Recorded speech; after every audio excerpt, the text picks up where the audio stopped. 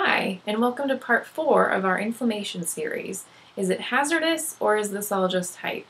I'm Dr. Russell and I'm part of Frederick Natural Health Center in downtown Frederick.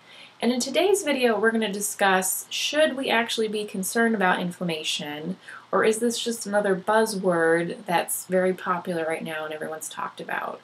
So Janelle's covered in past videos what inflammation is and things that can contribute to inflammation, things like lifestyle nutritional choices.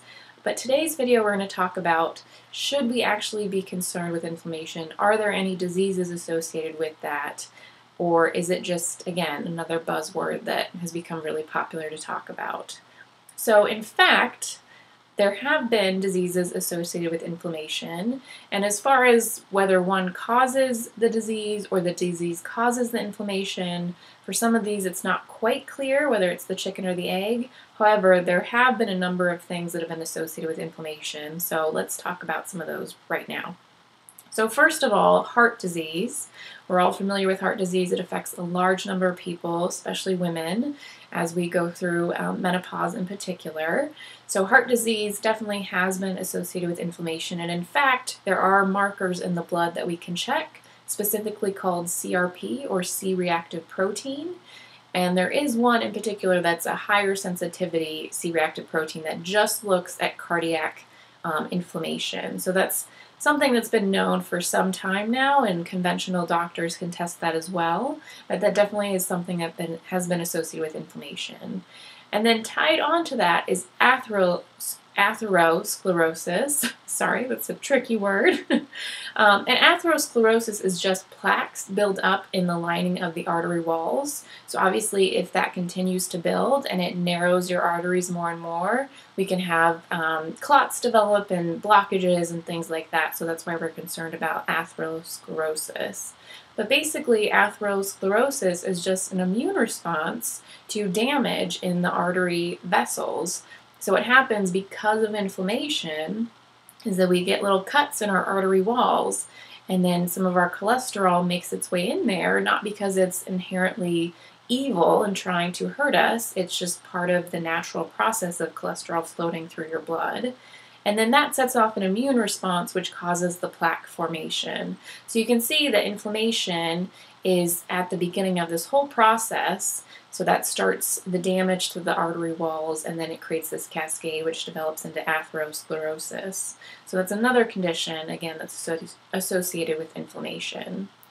Now, the next category of diseases or conditions that have been associated with inflammation are chronic pain conditions. So think of things like fibromyalgia or endometriosis, which is a female condition that is inflammatory and very painful. But these have both been associated with higher inflammatory markers in the body. And if you think about with pain, we have, problem with opioids right now in this country. So it's definitely something that more and more research has been looking into as far as association with inflammation.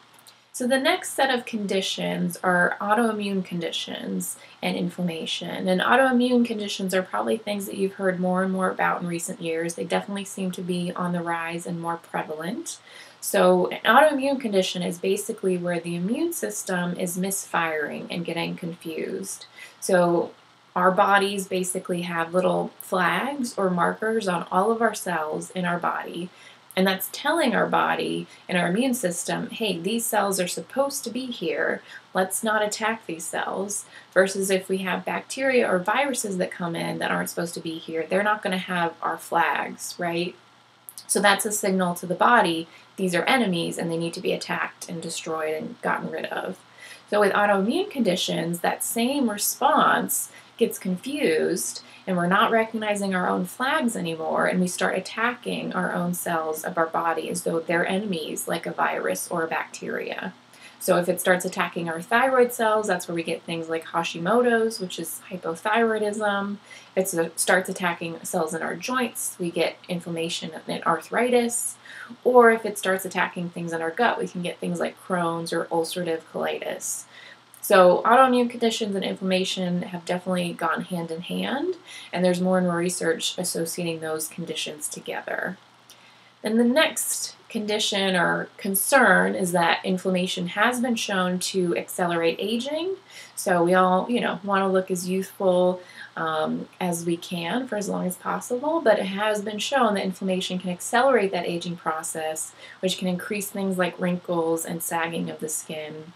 So that's just another unfortunate side effect of inflammation. And then some other concerns with hormones, things like PCOS and again endometriosis, so more female conditions have been associated with inflammation in the body. And then the last kind of piece I want to talk about that's a little bit different is mood and brain conditions. So in the brain, we know about what's called the blood-brain barrier. So basically think of it as a wall that's protecting things from the rest of our body that shouldn't affect our brain, because our brain needs to be protected, right, since it's controlling all these processes throughout our system.